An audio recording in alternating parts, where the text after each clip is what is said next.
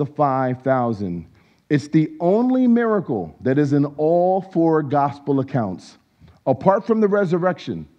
And we, of course, expect the resurrection to be in Matthew. We expect the resurrection to be in Mark. We expect the resurrection to be in Luke. We expect the resurrection to be in John. But when it comes to what other miracle should be in all four gospel accounts, we even talked about this last week. I don't think any of us really felt that we would have chosen the feeding of the 5,000. I think when I surveyed the congregation last week, some said, well, maybe, raising of Lazarus. I could picture that being in all four gospel accounts. Turning water into wine, Jesus' first miracle. I could picture that being in all four gospel accounts, right? Healing of the leprosy. No one healed of leprosy before rabbinic eyes in the whole Old Testament, except for Naaman the Syrian, right? I could see that being, right, in all four gospel accounts. Leprosy being a type of sin, right? And then Jesus healing a leper and saying, go show yourself to the priests, right? I could see that being in all four gospel accounts. But the feeding of the 5,000, that is the only miracle that's in all four gospel accounts. And the Lord is making a very loud proclamation with that. His heart for meeting practical needs. So many of us can so hyper-spiritualize everything that we could walk by the practical needs of humanity, and it's just about, hey, I have something to tell you. And even James says, if you tell somebody, be warm and filled, but do not give them the coat to actually warm them, is that love, right? James gets into that. James is a book of practical instruction. That's why the book of James is called the Proverbs of the New Testament. How many of you knew that? Because if you read it, it reads very much like Proverbs. It's just telling you how to live your life, right? So in the feeding of the 5,000 and the fact that it's in all four gospel accounts, we see the Lord's heart for meeting practical needs. The Lord's making a loud proclamation of his heart for the poor. A proclamation of just for feeling compassion for multitudes who don't know the Lord, and that being the impetus for meeting their practical needs. It says when he saw the thousands, it said he had compassion on them, right? Matthew tells us. The Greek word is his insides twisted. We talk about wanting to be like Jesus. Do your insides twist when you see multitudes? Or do you just get so focused on, making sure that you're prayed up and is your attitude right? And all of a sudden it turns into being all about you when it's really about them. Matter of fact, we read in John's gospel and in Matthew that Jesus actually was only in the wilderness. He didn't go to the wilderness to feed the 5,000. He went to the wilderness because he just found out that his cousin John the Baptist just had his head cut off. He went there to relax and to mourn and to have alone time.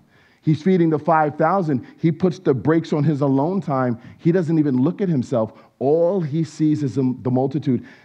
What do we see? We talk about, I want to be like Jesus. I want to be like Jesus. I want to be like Jesus. Some people want to be like Mike. I want to be like Jesus. We know all the right things to say, but if we want to be like Jesus, what do we really see when we see multitudes before us?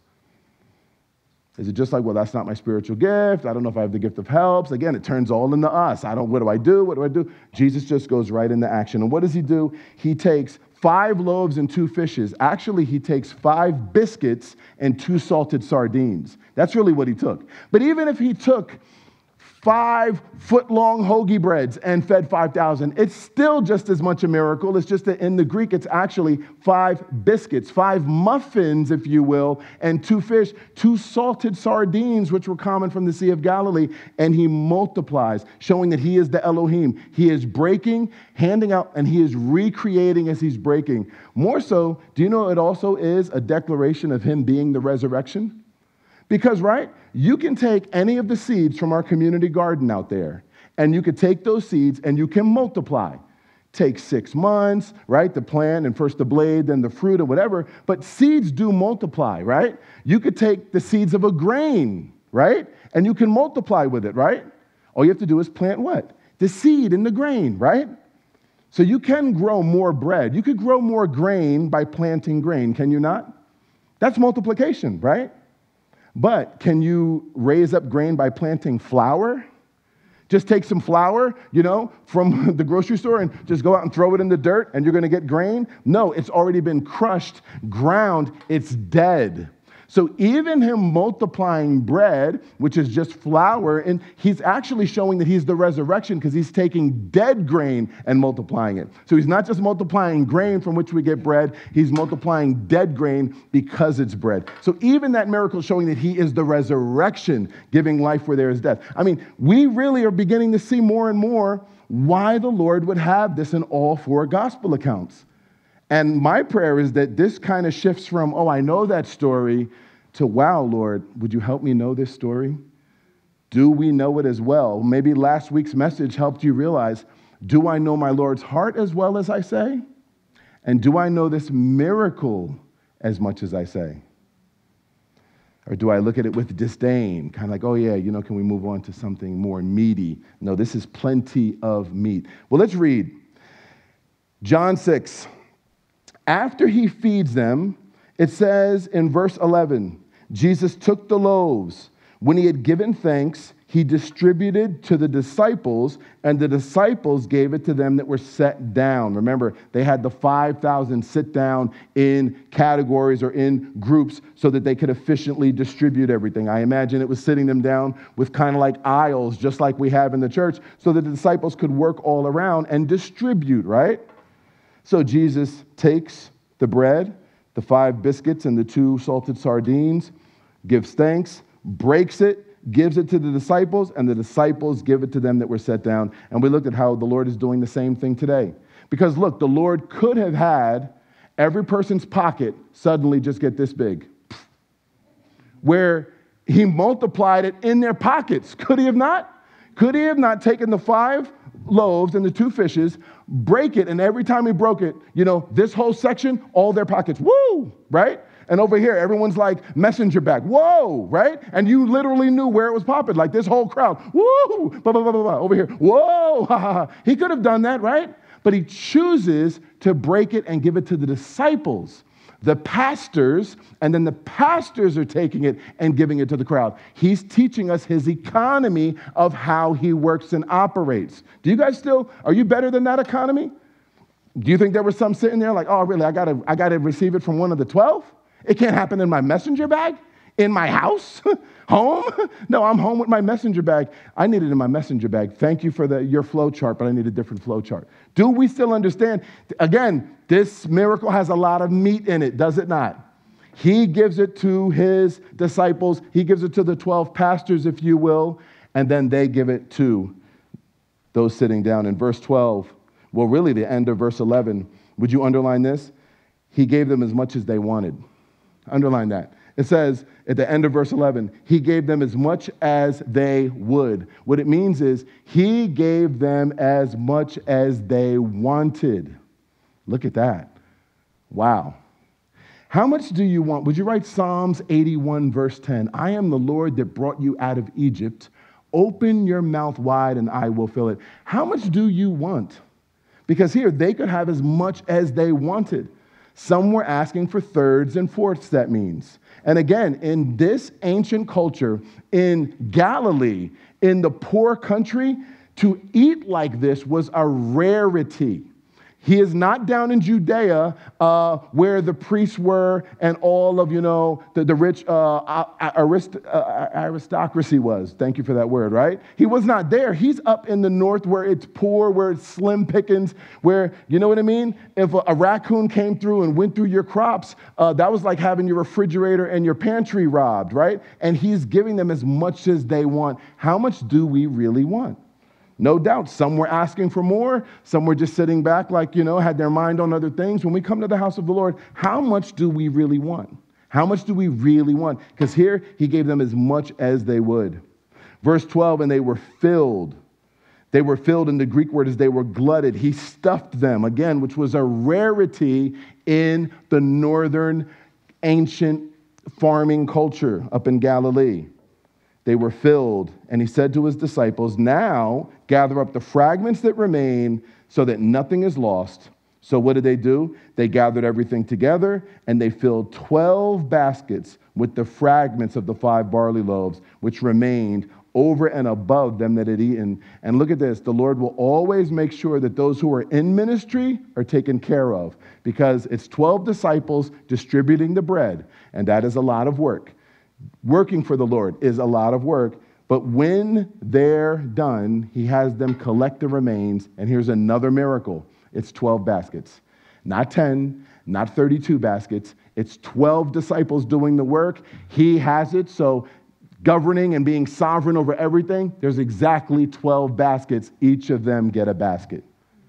And what's not even here is what I imagine when the Lord just said to them, now you sit down and eat, and you have as much as you want. The Lord will always take care of you when you serve him.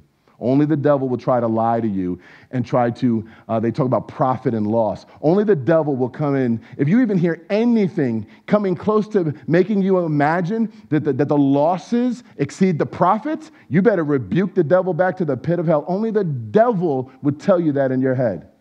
Let's do a profit loss report on this endeavor, this ministry, for the Lord. Losses seem high. Profits don't really know. How do I get it? No. Only the devil would do that. It's always profitable. He will always give you exceeding abundantly above all that you can ask or think. We're here to walk with him. We're here to do what the first Adam didn't do. The first Adam wanted his own way, on his own timing, his own will, done his way. Christ comes to walk with the Father, and it's all about his will, his timing, his way. So they gathered everything together.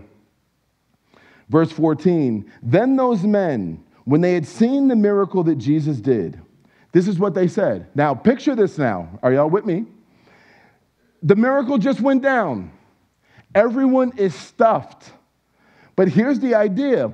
It's not stuffed to where they're all sleeping. It's stuffed to where they're stuffed and they're thinking. You get it? It's not a stuffed of, and everybody knocked out in a food coma. They're stuffed, but they're stuffed and they're thinking. And here's what they start thinking. Wait a second. Moses gave manna in the wilderness. We're in a wilderness. Moses said in Deuteronomy 18:15 that a prophet, a greater prophet was coming. He just gave us bread. He is that prophet. Look at this. It says, verse 14, then those men, when they saw the miracle that Jesus did, giving modern day manna, right? They said, this is of a truth that prophet. This is what Moses referred to in Deuteronomy 18:15 when he allowed manna to come and then said that a greater prophet would be coming. So they're right here, but they're going to be wrong right after that. You can be right and yet so wrong. They're right, but watch, everything after this is so wrong. Watch this. Verse 15, when Jesus therefore perceived that they were going to come take him by force and make him a king, he departed into a mountain himself alone. What did they start to do? They were starting to grab him and make him king on the spot by force. And he sees what's happening. So picture this. Here are thousands of men. And now picture Lincoln Financial Field and how rowdy Eagles fans can get. They just got fed. He just took 5 loaves and 2 fishes, multiplied it, fed all of them. And they're like, yo, you thinking what I'm thinking? Yo, Deuteronomy 18:15. Yo, exactly. Deuteronomy 18:15. Moses said that one would come and do this. It's him. So they're right. He is the one. But now everything about it is off and wrong. The mind was right. The heart was wrong. Watch what they're going to do. They start grabbing him. And you're like, come on, man. You're gonna grab. Now, this shows us the humanity of Jesus. Jesus, 100% God, right? But also 100% man. He could be grabbed, right? He could be weary from a long hike, right? He could fall asleep on a boat after a long day of ministry and sleep on the boat as it goes through a storm. That's called being really tired from ministry. He's also fully man. They start grabbing him, and it's similar to this. Have you ever seen a sporting event where the coach clearly does not want to be grabbed and thrown up on shoulders, right? Dunked with Gatorade. And what happens? He has to give into it. Why? Because the whole team is just strong-arming him into the moment. You've never seen where the person doesn't want to go up? No. And the crowd, you're going up. Woo, up in the air, catch you again. And the coach is fighting, the player doesn't want it. You've seen that happen. That's what they're about to do with Jesus. They're going to make him king right on the spot, because it's like, wait a minute. He is the prophet Moses spoke about. That would make him King of Kings, Lord of Lords. We're making him king on the spot. That's raps. That's what it's happening here. We're hype. He's the one. Again, we're doing this our way. They're about to grab him up and make him king on the spot. What does he do when he sees this happening? Verse 15, he departs into a mountain alone. But more happens than that. Remember, this is written in 4 different gospel accounts. If you write down Mark chapter 6, verses 45 and 46, that's Mark's version of what happens, right? Mark says that when Jesus saw that his disciples were getting caught up in it, he forced them and commanded them to get on the boat and push the boat off. Then he himself went up into a mountain alone. That's deep. What it means is this, and this is where it shows herd mentality, right? All of us are corporate. We're a community. We're one body. But we have to make sure that we're all following the Holy Spirit, right? And not following just the energy and what is going on, right? We're supposed to be thermostats, not thermometers, right? Thermostats, by the Scripture and by God's Spirit, we're set. Thermometers just reflect whatever the temperature's going on, right?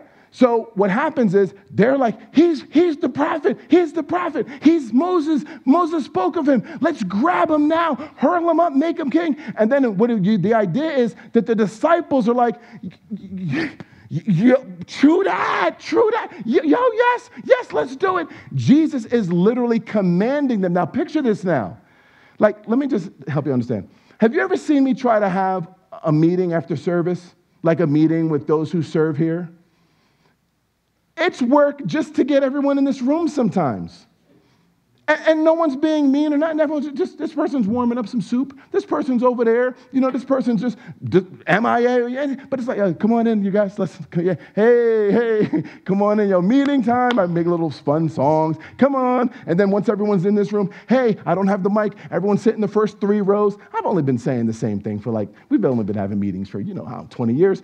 Hey, sit up in the front. My point is, I'm not complaining. That takes a level of work. I'm only sharing this story like that because I love it. I love any opportunity I get to find anybody. I'll even ask you what you're putting in your soup. But then I'll say, hey, come on in the meeting, right? I'm only sharing that because we tend to make these stories like little kid stories.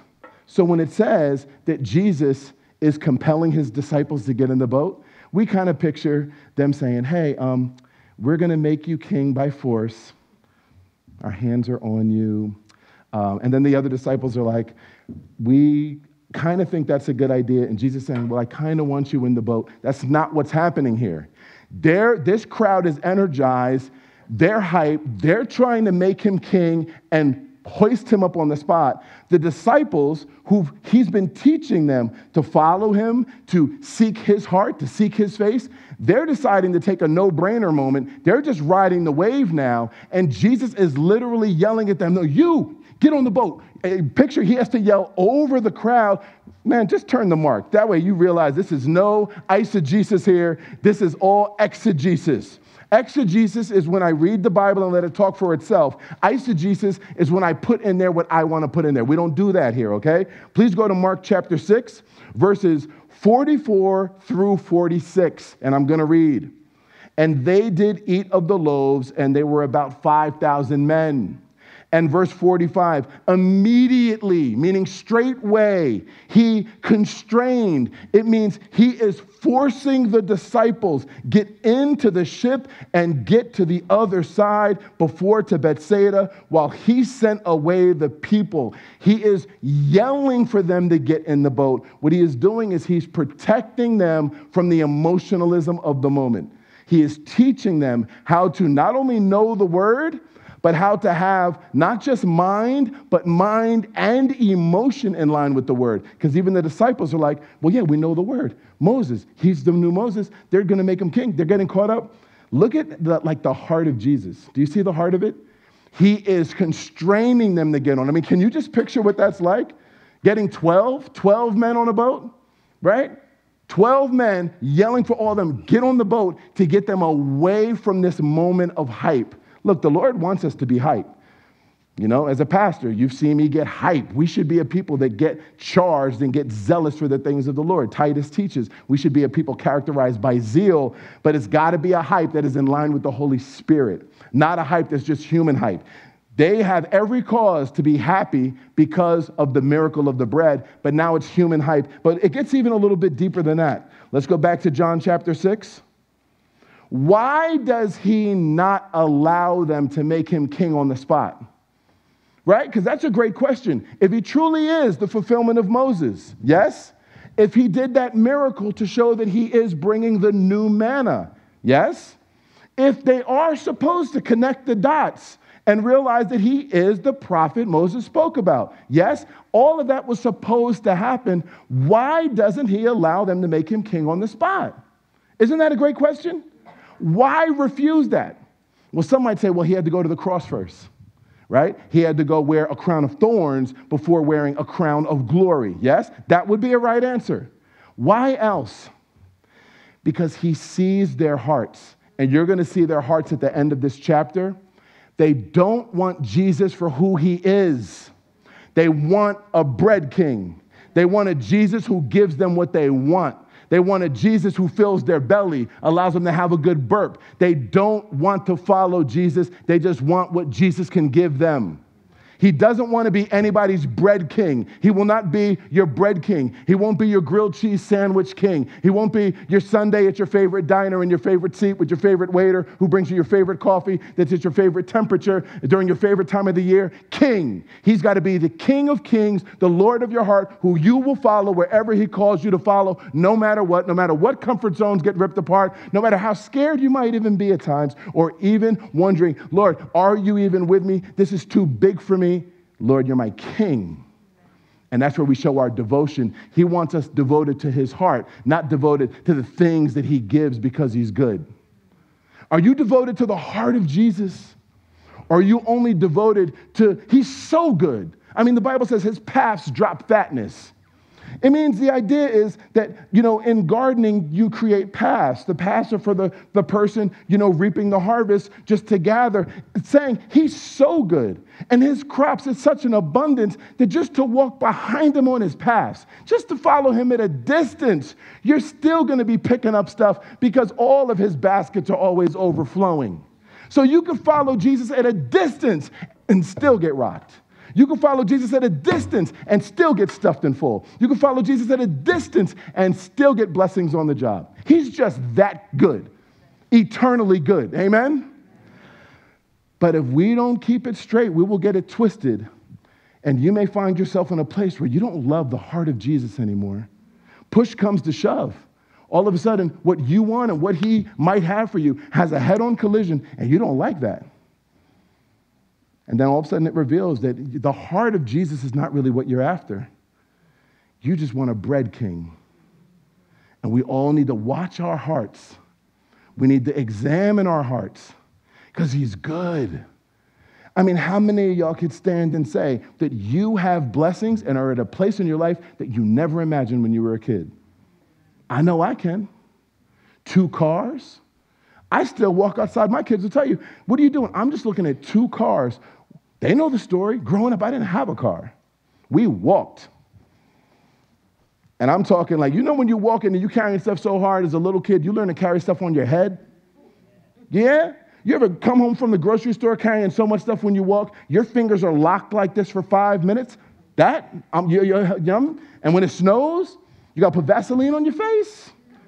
War. Going to the store is war. You get frostbite. Oh, real stuff. Then you walk with Jesus. You got a car. You got the heat on. You open the refrigerator, you can't see the back wall. What? Options. I don't want leftovers. Look, he's good. And then what he does for us psychologically. How many of you were in a place of peace that as a kid you wondered if you would even be sane when you were an adult? And now you're not only sane, but you got sane kids. Wow, he blew you away. He kept you sane, and now got babies that came from your crazy self, and they're sane. But we need to be careful because he's so good to us. We got to make sure the blessings are designed to drive us to the cross, to drive us to the heart that is the source of these blessings. But if we're not careful, you will end up just wanting a bread king. How do I know if all I want is a bread king? A good indication is all of a sudden you only know the Bible verses that talks about what he'll do for you. You no longer know all the Bible verses about what you could do for him. That's a great litmus test. Bible verses. What are the verses you know? Oh, well, when the enemy comes in like a flood, he'll raise up a standard against me. Ooh, he protects me from Pennywise and Jason and Michael Myers, right? Oh, yeah, and he does.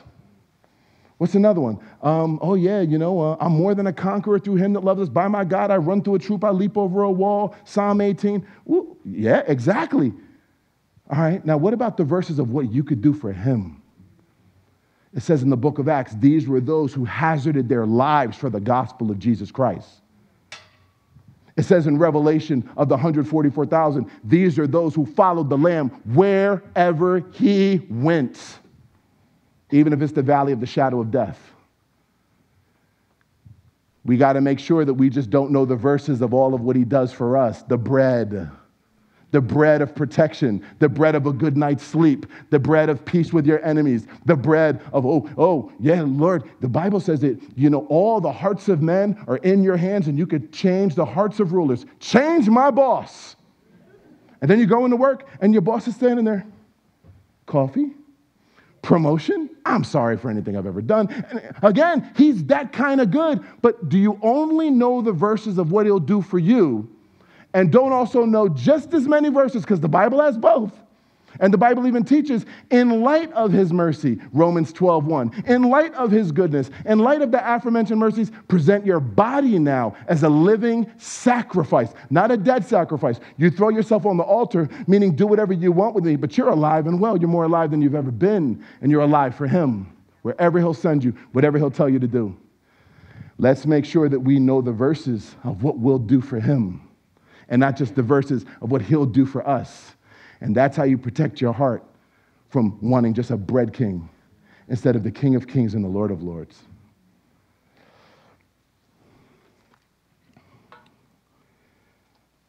I tell you what, I think the Lord just spoke to us so hard. I'm going to end right there and we're going to have communion. I literally feel that the Lord has just said to me, I'll get into some other topics. I'll crack a joke or two. We might forget this moment. Let's make sure that while we look at them and how they could be so fickle and so quick, and to just want them, all they want is a bread king. Jesus withdraws, not because it's not true. It's not true. It's as true as ever. He is the one that Moses was speaking of. But he won't just be the bread king. He will be Lord of all, or he won't be Lord at all. He didn't come down just to be the bread king. He came to be the King of Kings, the Lord of Lords, who said, pick up your cross daily and follow me. Pick up your cross daily. The cross is an instrument of death. He that loves his life will lose it. He that loses his life for my sake will find it. He said, there is no one who has forsaken family, who has forsaken career, who has forsaken comfort, who will not be rewarded of me 100-fold when I return. But if we don't believe that, then we're going to say a bird in the hand is worth two in the bush. I don't know if I believe this. Give me my bread. Because I don't know about what's to come. And again, it always comes down eventually to revealing if we're worshiping Jesus as just the bread king or the King of Kings. Because when life challenges come, and they will come, when life's challenges come, all of a sudden you fall away and do what you want to do. That is a great indicator. Because now do you see why, y'all? Now do you see why Jesus is going to say to them, he separates the wheat from the chaff, right? And I want to make sure my people giving out communion hear this. Now do you see why he says to them one of the most radical things that he could have said? because he wants to separate. The Lord loves us. He loves the disciples too much to let them get caught up and just thinking that he's a bread king all of a sudden. And he loves them so much that he's going to bring a hard truth that's going to get their mind right. It's like smelling salts. This is when, and we'll see it next week, this is when Jesus steps in front of them and says this, right? The next day, he says this to them: unless you eat my flesh and drink my blood, you have no life in you. And what does it say in John chapter 6, verse 66? Many said, this is a hard saying, and many walked away. You see, he will not be just your bread king, nor will he allow you to continue to exist thinking that having him as a bread king is a sound, systematic theology. He said, you've got to eat my flesh and drink my blood. And many walked away. What he's saying is, you don't just eat the blessings I give. Yes, when you eat bread, what happens? You eat it. It goes into your stomach. Through mechanical and, chemical reactions, the body is broken down to a liquid. It goes into your small intestine. The nutrients are then absorbed, and enzymes are breaking it down. You assimilate it to all of the millions and billions of cells throughout your body. You assimilate it. He's saying, hey, you're into taking in all of my blessings, but I want to tell you something. You have to eat my flesh and drink my blood. You have to eat and assimilate me all throughout your body. Not just truths about me to have in your head and say, oh yeah, he is the fulfillment of Moses. You've got to have me running all through your body or you don't have eternal life. I've got to be running through your mind. I got to be running through your heart. I got to be running through your will. And oh yeah, we fall short and make big, dumb mistakes. But that's where we come back to the gospel. That's where we get up, brush ourselves off with the blood of Jesus, and start anew, yes?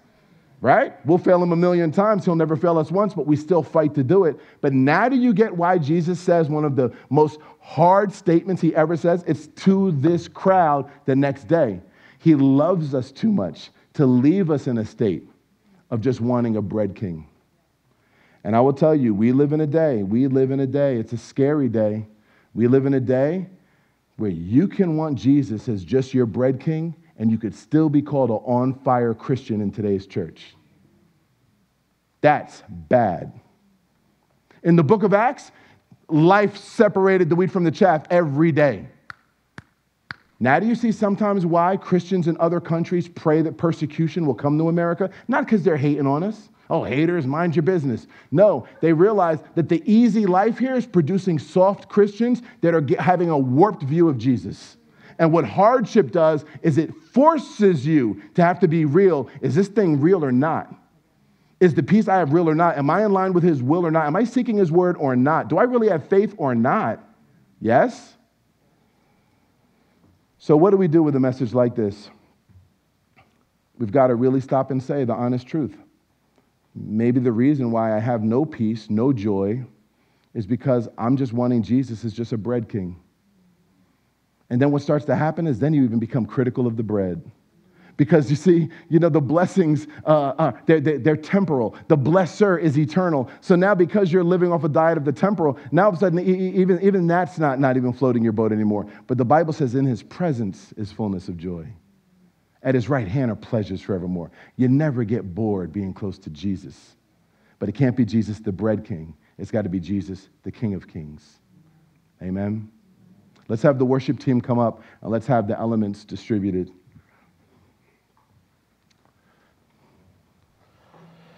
John is indeed the gospel. John is indeed the book of the Bible that is designed to rock us. And to rock us into that place where we just get so close to Jesus that we're back to rocking in his arms again.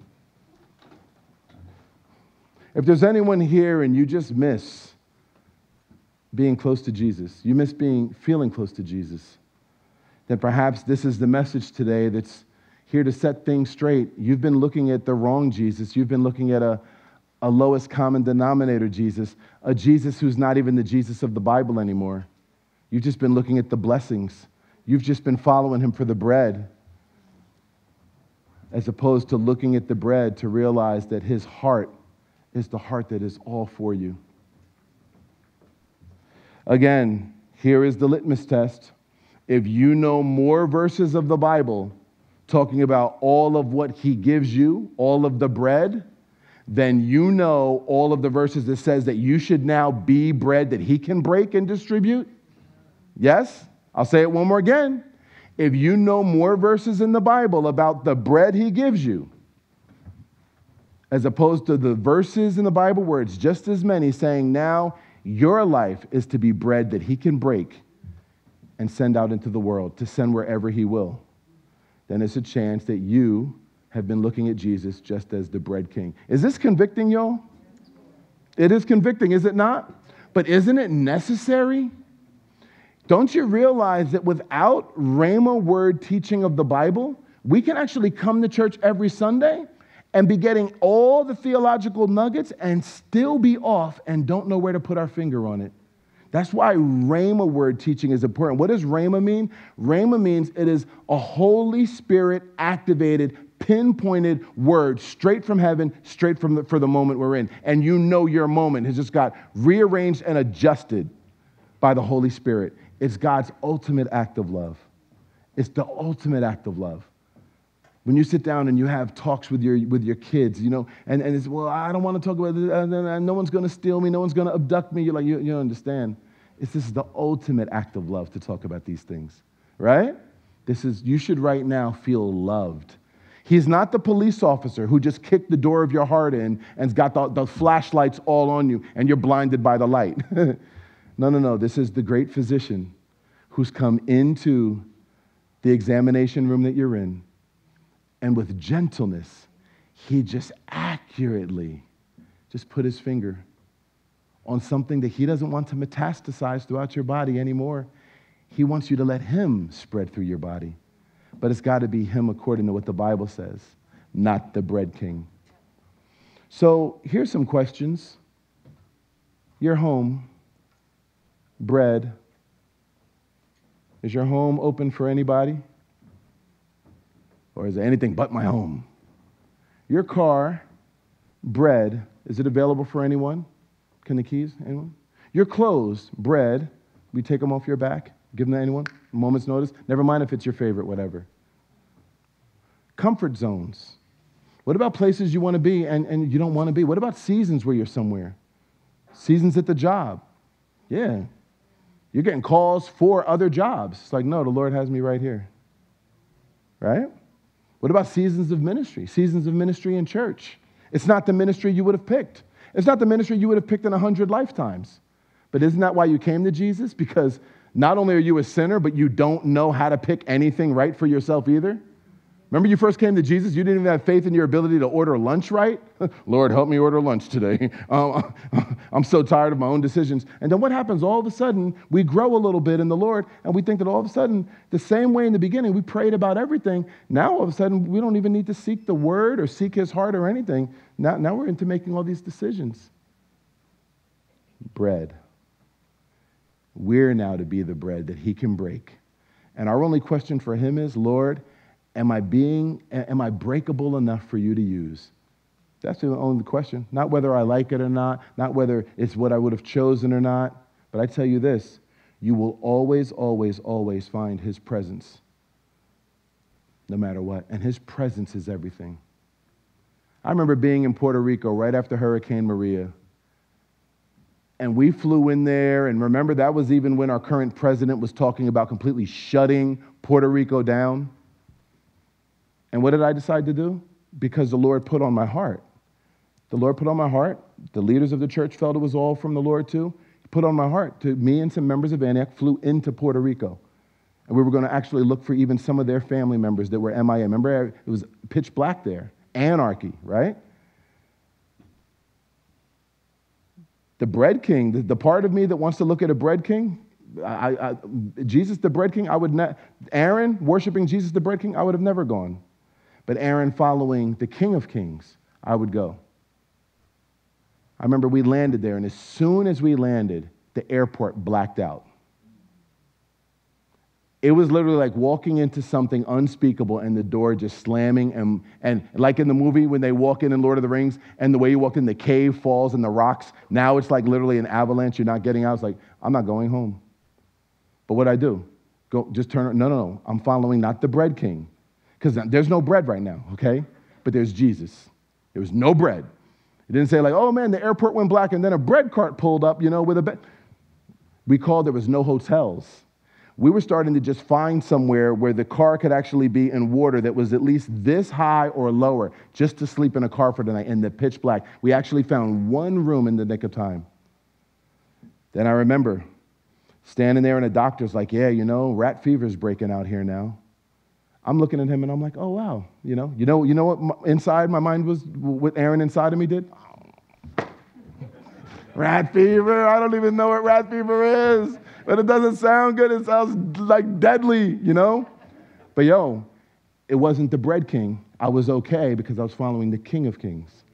Then we went up into the mountains and rocks had just come down the size of something out of a sci-fi movie and just run through houses, and we're sitting there and we're playing a little dominoes. And me and one of the members of Antioch are talking, and we're thinking we can have a tete-a-tete because everyone at the table only spoke Spanish. And then all of a sudden we're having this little tete-a-tete, and the one dude, just shady as anything, just says like, yeah, something, yeah. I'm like, oh, he heard the whole conversation. They were plotting to kidnap me. That was the plot, and they came back later looking for me. I realized at that moment I hopped in the car and I got out of there. They came back around with the car with the tinted windows later on. Hey, where's the pastor who was giving out all the money? They were going to kidnap me. That's what they're doing. They're kidnapping people and killing them. Went back. My point is this. I'm the biggest sinner of all. I'm the chief of sinners. But I just want to teach that following Jesus often, but there's joy there too. So I'll come back from a trip like that and I'm like, yo, it was the Lord. And everyone's like, oh man, must have been easy. No. It was fearful. It was scary. I would have not have chosen it in a million times. Rat fever and everything else, right? Almost got kidnapped for real. But you know what? Because when you walk with Jesus, his pleasures, his heart, his presence is what makes you feel amazing. You don't even need the bread anymore. So I just want to encourage each of you, let's make sure that we see Jesus correctly, and let's make sure we see ministry correctly. Because when you see Jesus correctly, you'll see ministry correctly. When you see Jesus incorrectly, you'll see ministry incorrectly. How do you view ministry? That is an indication of how you view Jesus. There's not two separate things. So, are you encouraged today? Are you encouraged to just say, Lord, thank you? Because who wants to just be worshiping bread? Thank you for directing me to your heart where all of this bread comes from. Thank you, Lord. Thank you for redirecting me back to the sweet spot. Thank you for directing me to your heart. Thank you. And now it has to be a matter of, Lord, what will you have me to do? Should be the next question. What will you have me to do? Not what do I want to do? What would you have me to do? And I promise no matter what it is, his presence. Look, Moses learned that. Lord, you're giving us manna every day. You're giving us manna every day. But if your cloud does not go, we're not going. Moses learned that. He did not want a bread king. I don't need just the manna. How many of you guys would you have said that to the Lord? Or would you have just said, okay, the cloud stays? Okay, but can you please give manna every day? It gets kind of hungry down there. Oh, you'll give manna every day? Cool. How many of you would have said like Moses, never mind the manna. If your presence does not go with us, I don't want to move. Let's come back to loving Jesus. And look, give thanks for the blessings, but just make sure that in that you're celebrating the heart that your Jesus has for you and not just the bread that he's stuffing you with. So let's take a moment now. We're going to remember the cross. This is the ultimate proclamation of the heart of God. If you want to know the heart of God, study the cross. How do I get out of this rut? Okay, all I want is bread. You're right.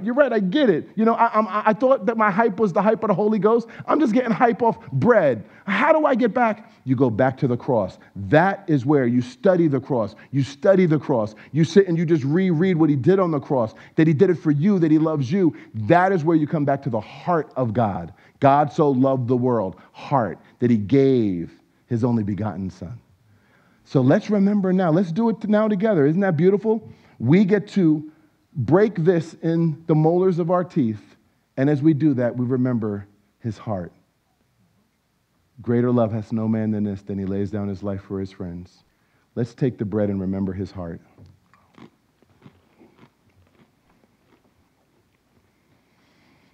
And not only did his heart speak of his body being broken, but his body was broken so that blood, the blood that washes our sins away, even the goofy sins of loving the bread more than we love the giver of the bread, all paid for, amen? Let's remember his blood, hallelujah. Father, we thank you so much for visiting us today, and we love you. We love you, and we just want to worship you now. Forgive us, Lord, for the whack worship of you as just a bread king and not the King of kings and the Lord of lords of our lives, our destinies, our day-to-day, our everything. Lord, here we are again.